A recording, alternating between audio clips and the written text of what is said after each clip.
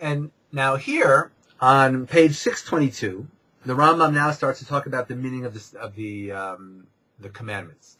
Now, I admit at the outset, the way he talks about the meaning of the commandments here, and also he has a very long section preceding where we are now in the guide, where he lays out the meanings of all the various commandments, every single commandment, some of them in groups. I admit it's not satisfying. In other words, when I want to go and try to get into the details, like what's significant about the commandments, I don't go to the Rambam, I go to the Zohar.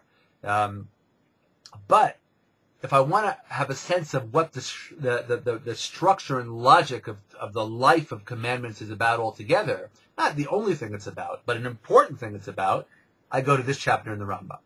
And that is to say, it's too universal for me. It's too rational.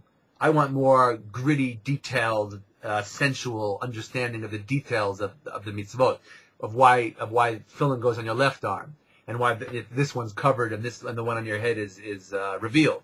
For that, I looked at the Kabbalah, or there are other obviously sources that deal with that kind of thing too.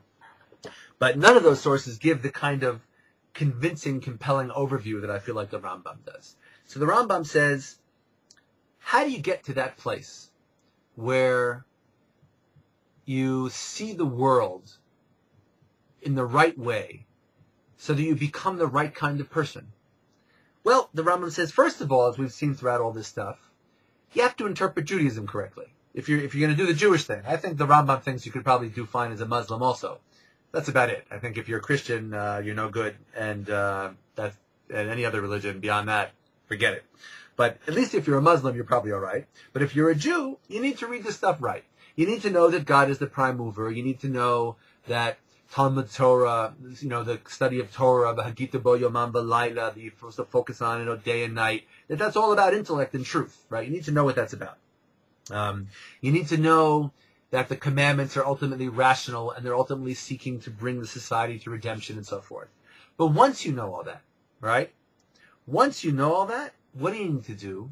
You need to structure your mind, says the Rambam, right? So you need to internalize the picture of the world, the story about the world, according to we live a story that God created the world and He did it in 6 days and He rested on the seventh day. So we work for 6 days and we rest on the seventh day. And He commanded us to put on tefillin, so we put on tefillin. He brought us out of Egypt, so we don't oppress the stranger.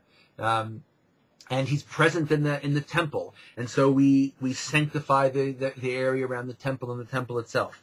That is to say, if you read the holy Jewish story right, says the Rambam, it's painting for you the picture that I'm telling you you're supposed to believe in.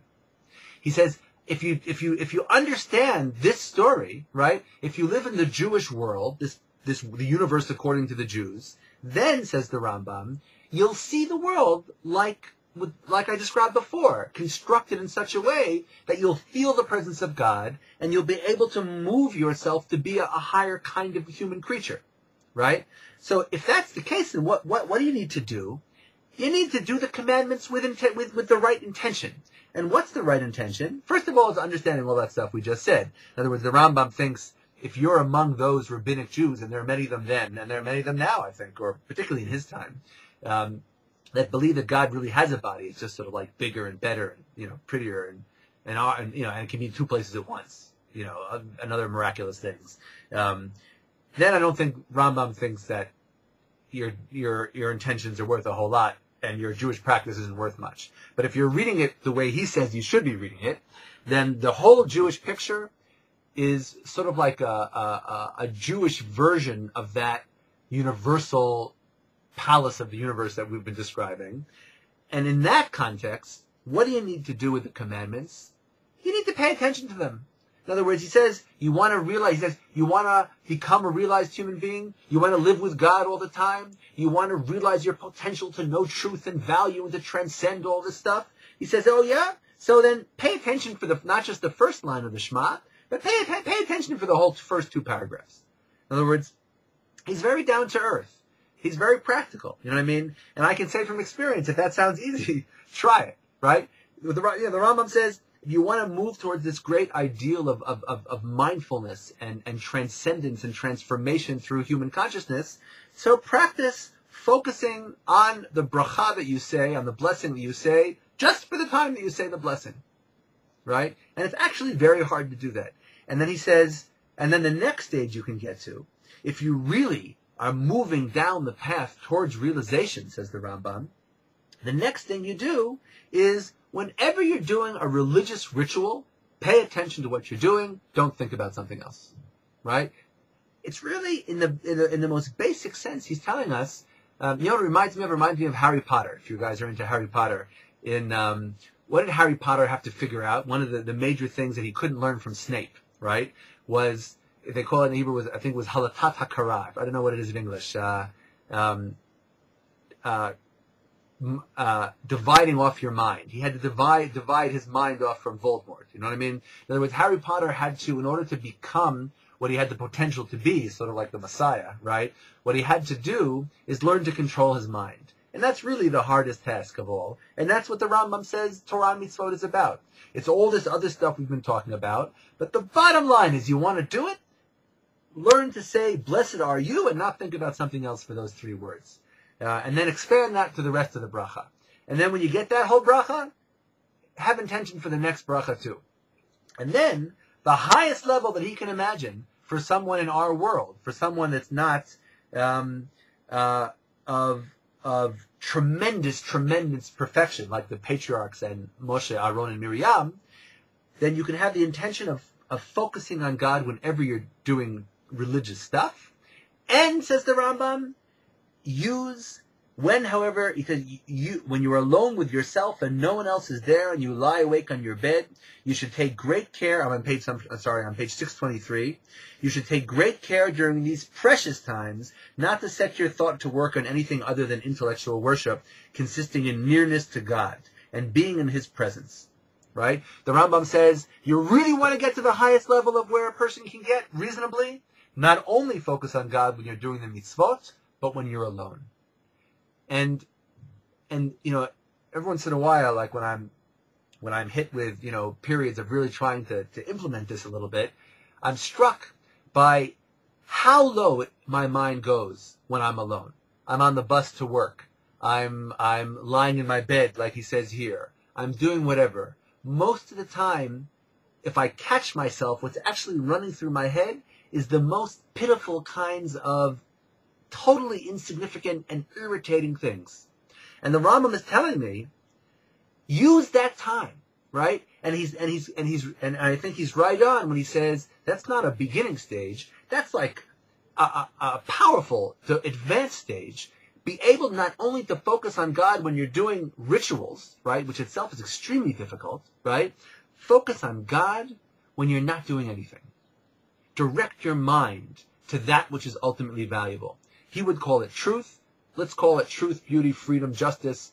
I think we know it when we see it, right? And it's even as beautiful and as attractive and real as those things are, it's extremely difficult to direct our minds to those things as opposed to the petty, irritating things that we're focused on most of the time. And the Rambam is saying that is where the real religious struggle is taking place. And all his grand ideas, they all begin here. Now, from here he goes in and he starts talking about the level of the patriarchs. And he talks about, Ani yeshana bi'er. I am asleep, but my heart is awake. Right? And that's the woman in the Song of Songs who plays Israel in the classic rabbinic reading. So, I am asleep, but my heart is awake. The Rambam says there are those unique individuals, and I don't know if he regarded himself as on this level, and he thinks this level is beyond, I think, what his readers are most likely capable of, but I think he presents it to give us a sense of where we're trying to go, even though we'll never get there. And that is people who are really focused on ultimate value all the time. Can you imagine a person who wakes up in the morning and she goes through a whole day and she goes to sleep at night, and the things she feels and thinks about are really only the things that really matter. The people she loves and what they need and the world and what's true and what's beautiful. And she never thinks about crap. She never thinks about insignificant things. She never wastes her energy and her mind and her life on those things. And the Rambam imagines a person who can do that even while taking care of menial, insignificant tasks, right? And then he has a line here which, can be read as either as something, I think, very high or something very frightening, where he actually talks about, people who are in such a high level like that even when they're, quote, talking to their wives and small children, they're really focused on God. Now, I can imagine two versions of that ideal. One is abhorrent and one is very attractive. In other words, the abhorrent one, I don't know whether what he meant here exactly, because it's, but is that you're not really paying attention to your wife and small children. Obviously, the fact that your wife is not the subject addressed by the sentence, that the man is being addressed, is also obviously the same kind of problematic thing as we saw before. The